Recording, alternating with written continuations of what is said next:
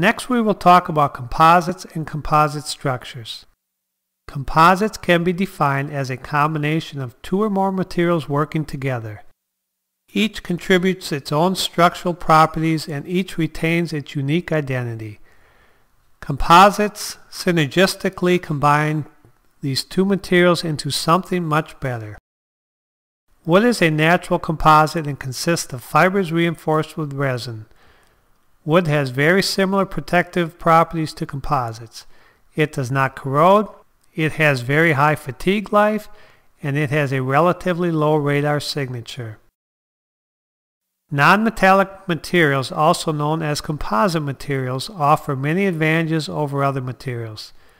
Within aerospace markets, where exceptional performance is required but weight is critical, composites continue to grow in importance. Some of the many advantages of composites are stronger and stiffer than metals on a density basis.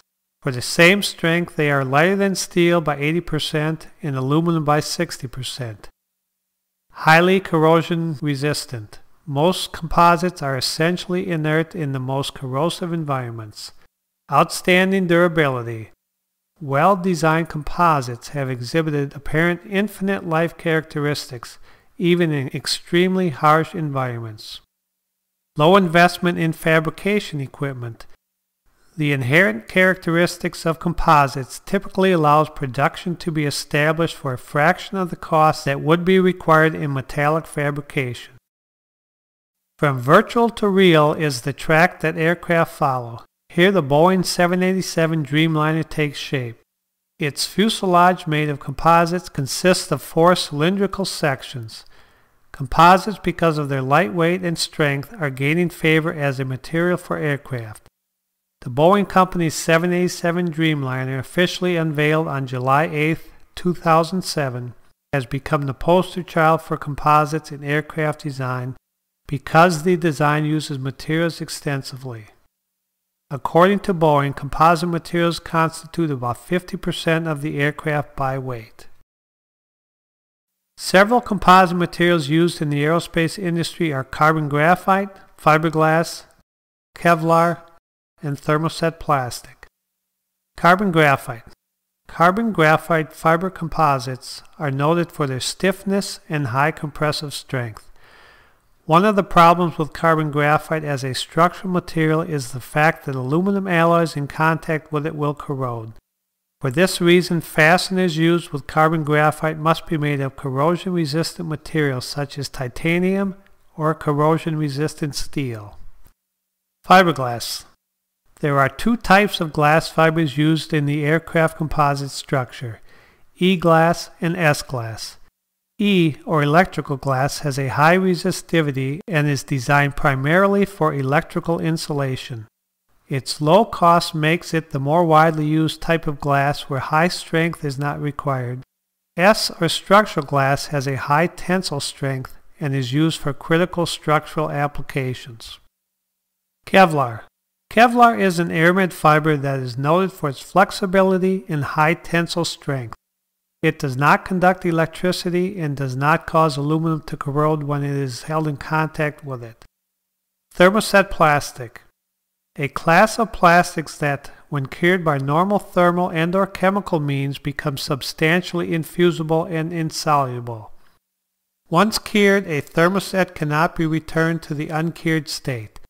Some of the more common thermosets include epoxies, polyurethanes, phenolic amino resins, and polyamides. This section is designed to familiarize you with the materials and processes associated with the aerospace industry. Next, we will talk about some of the composite manufacturing processes used in the industry, such as wet layup, vacuum bagging, prepreg layup, filament winding, press molding, resin transfer molding, and resin infusions. Wet layup. The manual wet layup is the oldest and simplest composite technique.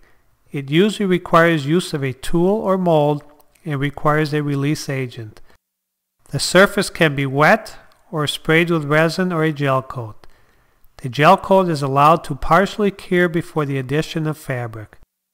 The fabric can be applied dry, saturated with resin, or sprayed with chop gun.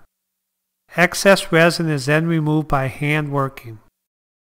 Vacuum bagging is a technique employed to create mechanical pressure on the laminate during its cure cycle.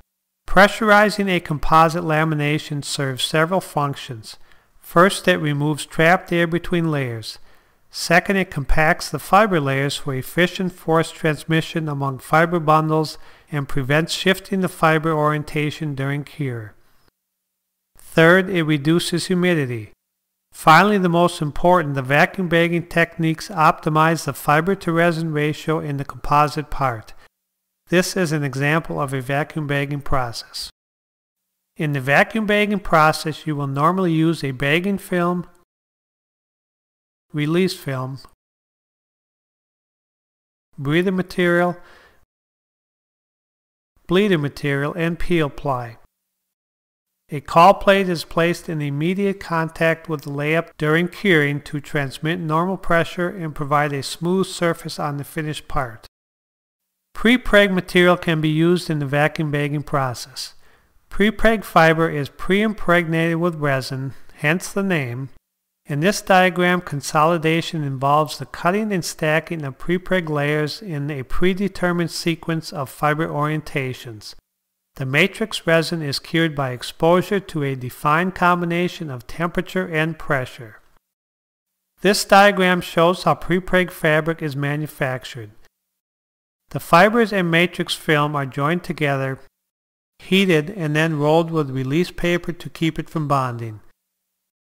Pre-preg must be stored at below 0 degrees Fahrenheit, and its shelf life is only up to 1 year. With filament winding, a large number of fiber rovings are pulled from a series of creels into a bath containing liquid resin, catalysts and other ingredients such as pigments and UV retardants. Fiber tension is controlled by the guides or scissor bars located between each creel and resin bath.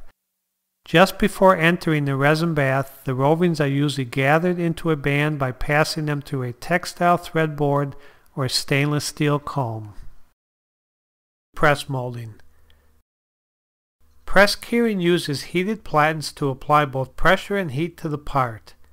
Presses in general operate at 20 to 1000 psi and up to 600 degrees Fahrenheit. Press curing is very economical for flat parts and high production rates.